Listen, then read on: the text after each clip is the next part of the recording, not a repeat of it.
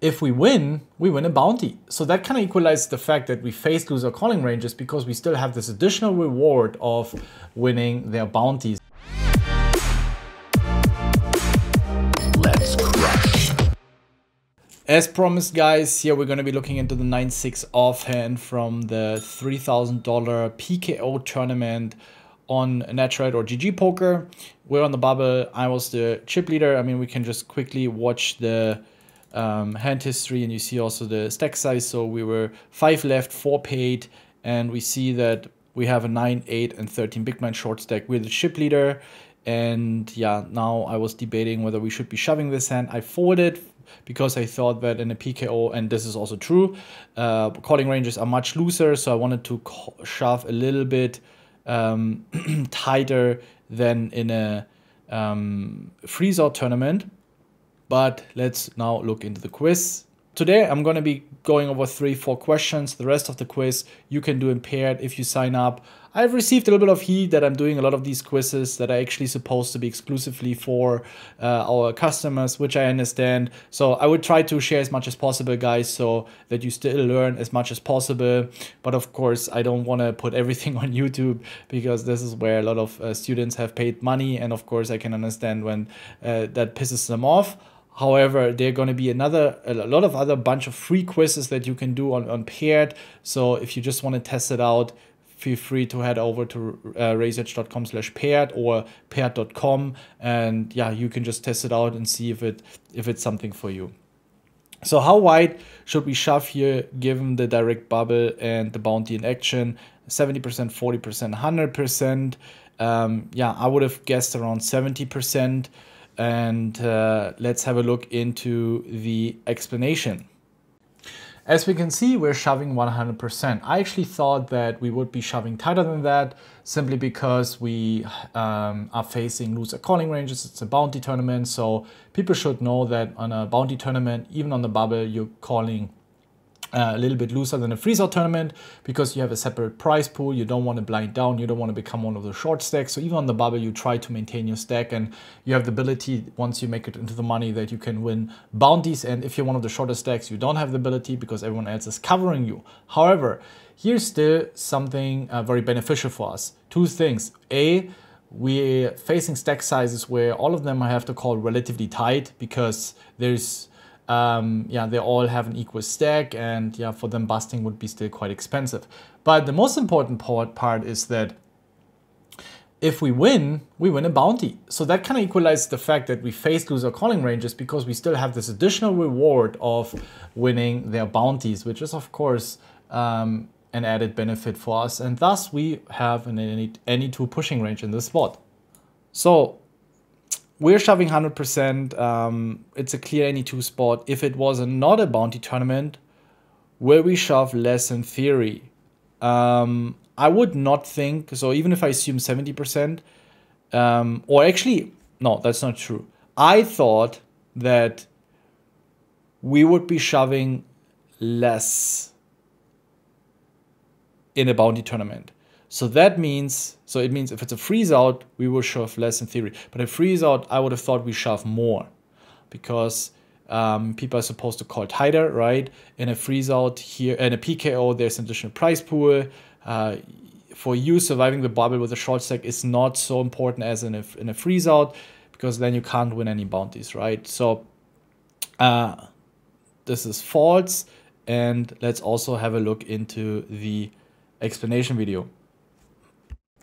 So in a freeze-out tournament, in a non-PKO tournament, we're shoving any 2 as well. There, the ICM pressure is also really high because now there's no separate prize pool. There are no bounties to fight for. So it's even more important to make it to the money.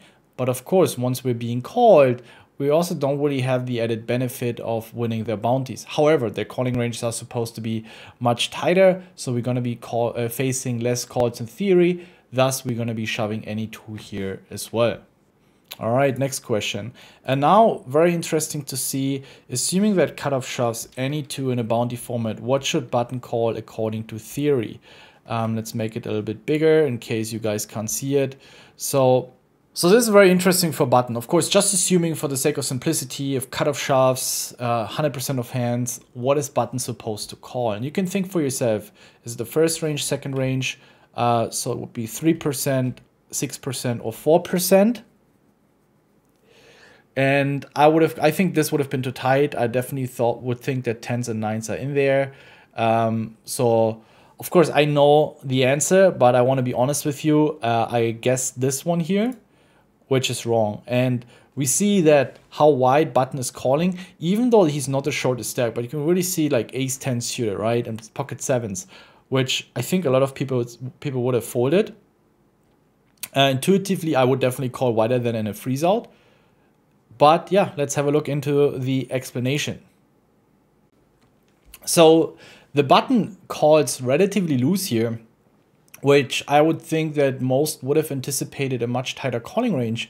But you can see that on these bubbles, of course, this is a 4- or 5-handed bubble, so more important for smaller field tournaments. And this drastically changes if you have a larger field tournament. But here in a PKO, there is a separate prize pool, and that is very important. So very often you're going to see these ace jack, ace queen calls, even though you have 1, 2, 3 big blinds more than the shortest stack, and we talk about 8, 9 big blinds. So this is a big league. I've seen in my own game that I've been calling way too tight in these spots, so we definitely can lose up and flick in those calls. Also remember that cutoff is not going to be shoving aces, kings, queens, so then ace jack, ace queen, pocket 9s, all these calls become much better in reality. All right, and last spot for today that I want to solve with you spot is what should button call if cutoff shoves any two in a non-bounty tournament. So now we don't have the impact of the bounties, just a freeze out. And it's really good to study that way to see the impact of bounty and a non-bounty tournament. What is the difference? And did I get this right? Yeah, I think in general, when you're one of the mid stacks, or let's say the shorter stacks, but you know, not the shortest stack, the pocket pairs are always stronger than, let's say, ace queen, because we have more equity. Against ace queen, you're gonna have a lot of like 60-40 raises against 8-6 off and 10-3 suited type of hands, and with pocket 8s you have more hands dominated. So that's why we should always favor the pocket pairs.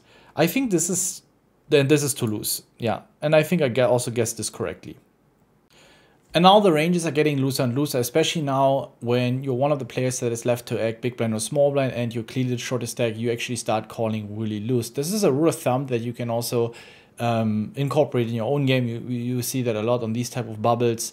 So we're going to be calling hands, as you just have seen, that I honestly would have not called either before I saw what we're supposed to do in theory. So this is where it's time to gamble. This is where it's time to take a big risk, busting out of the money. But the upsides are huge because we're going to be one of the bigger stacks on this table. We're going to be covering a bunch of other stacks. So here, ICM important, yes. But remember, we are facing hands like 9-5 off, 9-6 off, Jack 8 off, right? So very, very poor hands. We're often going to be having 65% equity. So definitely worth the risk. However, if you would assume that someone is not shoving 100% of his hands, maybe only shoving 70-80%, I mean, you've seen that I folded 9-6 off, right? Then, of course, adjust. And I would recommend maybe calling 1 pip tighter for each hand. So let's say if we want to call ace 8 suited, that in reality we call ace 9 suited. Just to factor in that we assume our opponents are not so aware that they're supposed to be shoving 100% of hands. So as you can see here, already major difference for our shoving range from the cutoff and also calling ranges from the button on a stone bubble. And in the other half of the quiz, we're then going to be looking into the calling range for the small blind and big blind, and believe me, things are getting crazy. So yeah, if you want to check it out, just go to paired.com, and I really hope that has given you some insights on how we're supposed to approach these spots as a mid stack and also as a big stack for calling range and shoving ranges. I hope you guys enjoyed it. And then also, since WCOOP is starting soon, best of luck. I mean, yeah, it's still 2 weeks to go, but I hope your preparation goes well, and then see you guys at the tables.